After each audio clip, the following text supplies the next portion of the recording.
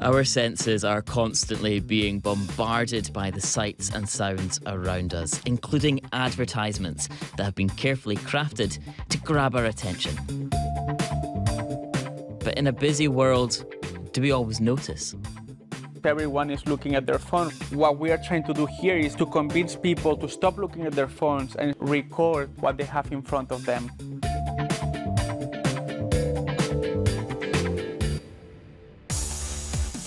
BCN Visuals are based in Barcelona, creating 3D displays all around the globe. And now they have a new canvas to work on, and it isn't without its challenges. What we did is think about round things, round shapes, so we can place in there, and it would look like we have done something specifically for this. When it comes to the storyboards, it was quite challenging. Instead of doing the pre-production on this round sphere, we made it look it was flat, so it could be easier for us to think about the ideas. And wrapping the content around the sphere wasn't enough. We need to make it look like there was like the sphere that would open up as if it was a gate and would show you everything it's got in the inside.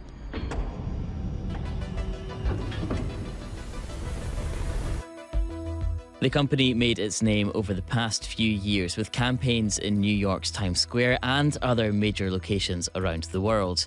They specialise in a technique which creates the optical illusion of 3 dimensions, but now that's taken to the next level.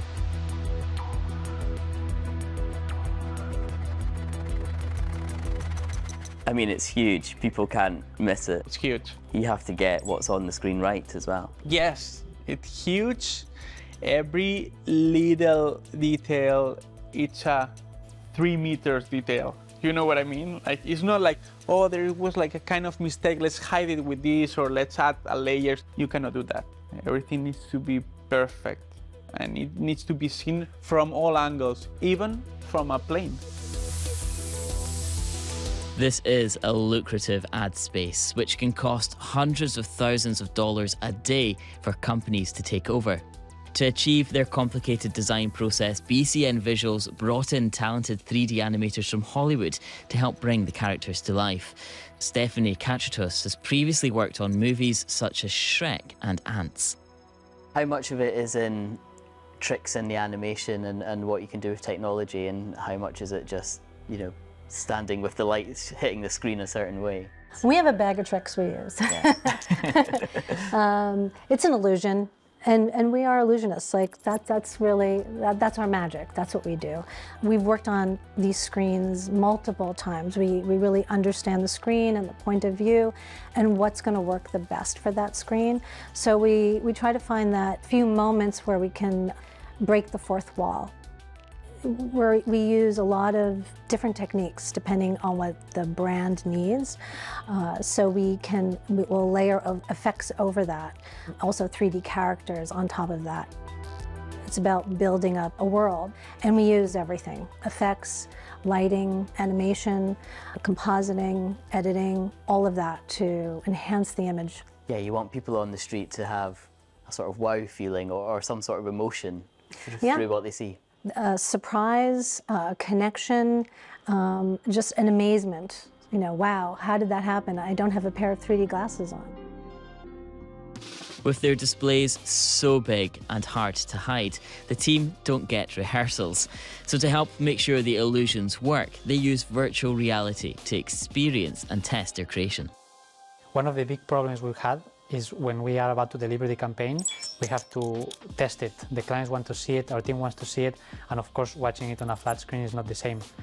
So we decided to replicate the areas we're doing, for example Times Square, every detail as possible, so then the clients and our team can experience exactly what they will see, like a live testing. Yeah, and I can have a shot of it as well. Yes, of course, go for it. Oh wow, so I'm in Times Square now. Yeah, that's right.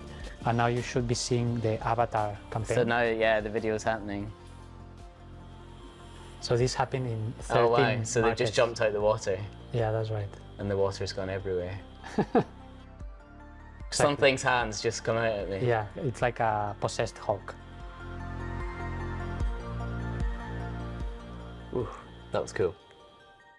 When I'm meeting with some advertising agencies, people spend most of the time trying to come up with a good slogan. In our case, I always tell them there's not much time to spend on thinking about the good slogan, because first you've got to grab people's attention. The story is even more important in a 2 hours long movie.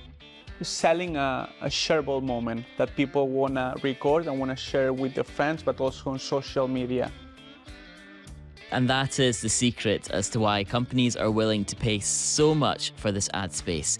Not the people who will see it actually in Vegas, but on videos shared all around the globe.